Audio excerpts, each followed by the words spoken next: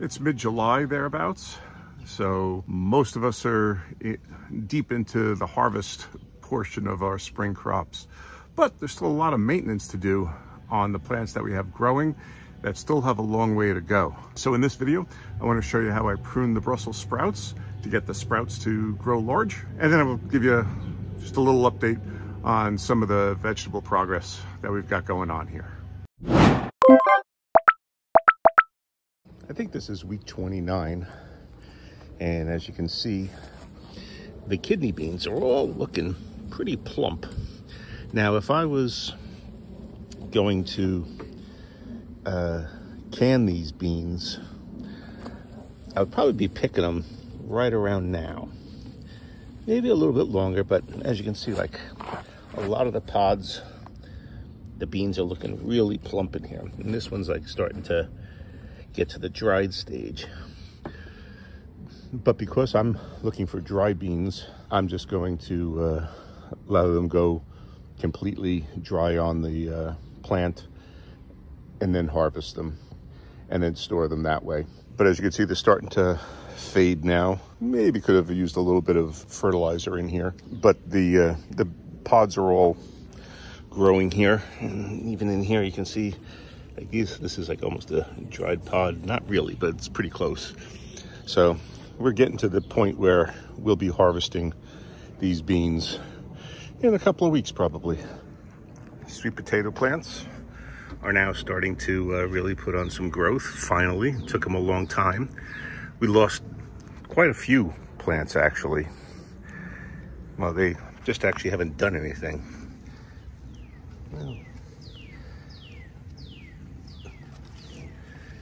so there's, you know, just a few in here, but they're still here, but they're not doing anything. But others have really taken off. So we may get some sweet potatoes from this. Again, they were crowded. The plants that were under here were crowded by the beans, so that might have had an effect on them. The onions haven't really put on any more size, and I think they're ready to be harvested now, with the tops knocked over, a bunch of them starting to turn brown. I'm going to let them go a little bit longer, but they're I just don't want them to rot in the ground and start to split and stuff. So they're going to be coming out very soon.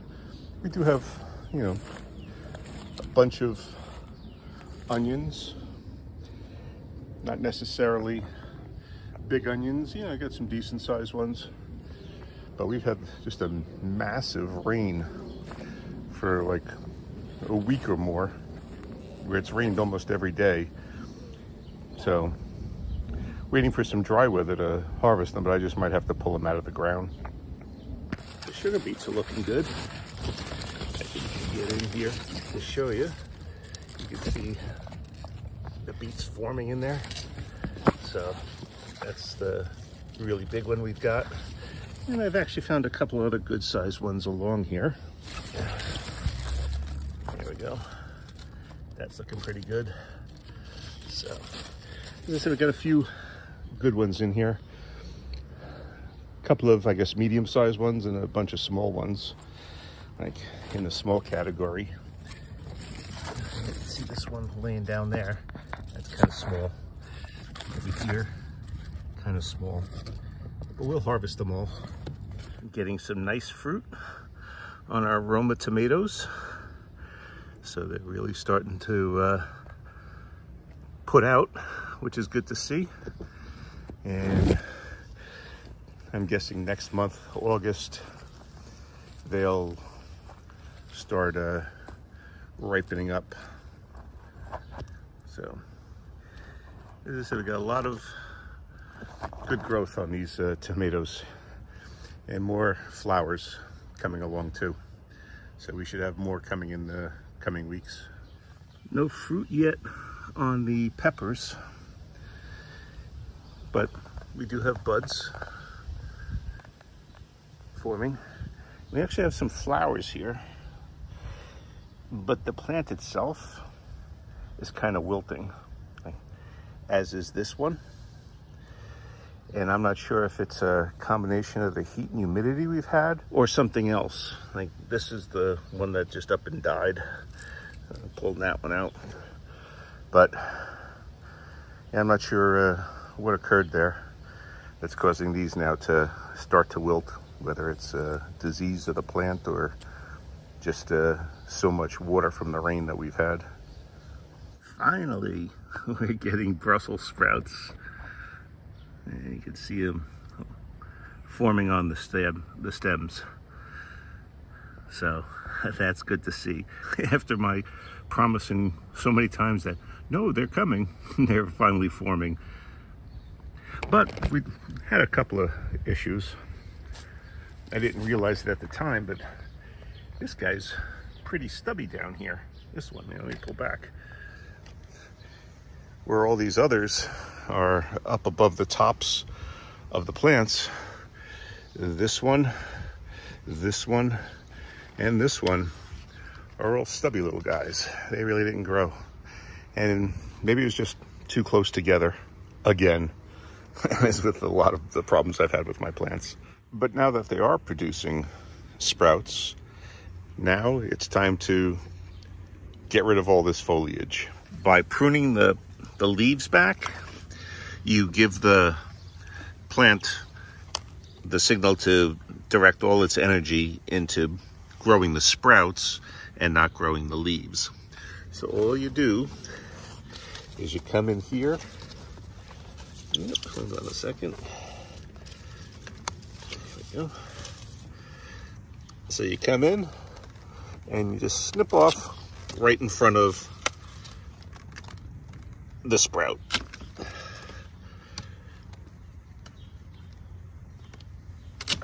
And you just work your way up the plant.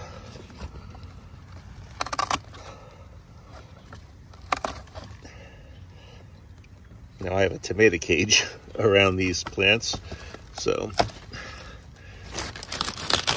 it does make it a little bit more difficult to do that. Now, if you don't have a pair of garden shears, you can just break the branch off. Either way is fine.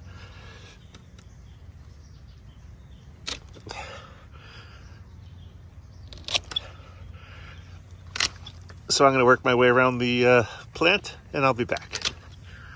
So I've done these two Brussels sprouts, and as you can see, they've been pruned all the way down. And get one more right there. There we go. And all these leaves will end up going to the chickens.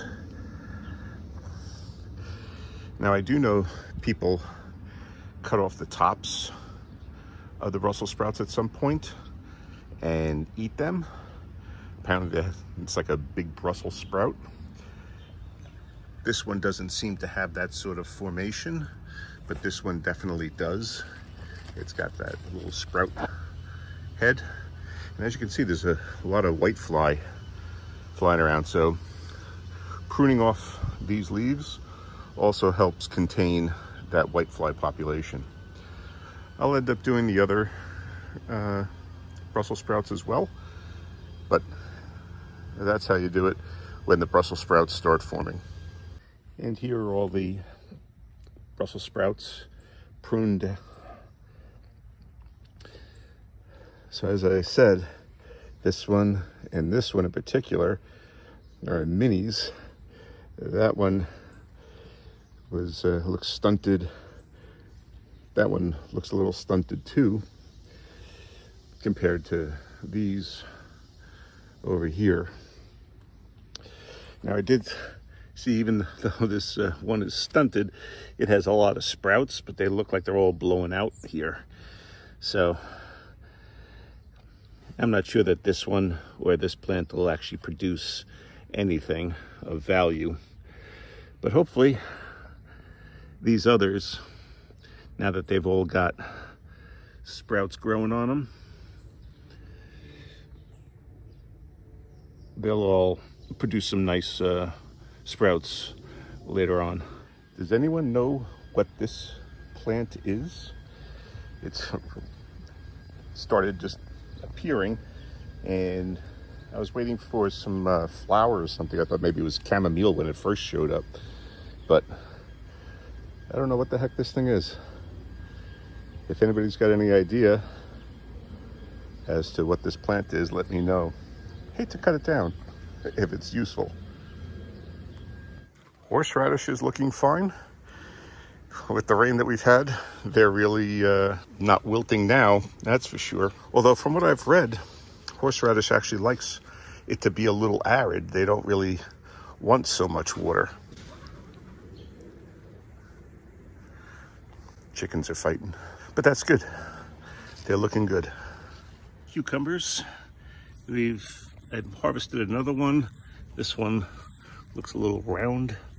It's probably ready to pick right now though, actually. We've got another one here with a spotted lanternfly on top of it. And I think the spotted lanternflies actually are having an effect on the cucumber plants. Just that because there are so many. I mean, it's still growing, and to a certain extent, the plant is feeling the effects of the heat and the rain. But I mean, just look at this. Where the hell are they? There we are. There are just so many bugs on this plant that it can't help but, I guess, hurt the plant in some fashion. Just noticed this on my fig tree. Got a lot of figs growing on here, but I've got an army of those bugs on the trunk. I don't think they'll actually hurt the trunk, but I am worried about the fruit and the rest of the leaves and stuff. And again, there's just no defense against these.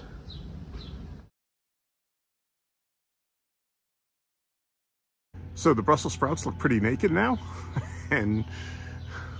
but it's a necessary thing to do. And a lot of the vegetables are making some good progress in their growth. Some look pretty battered, but I'm going to rectify that next year now that I have the community garden plot.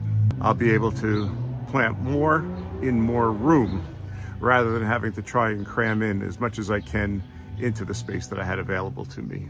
I think for the overall health of the plants, I think it'll be best.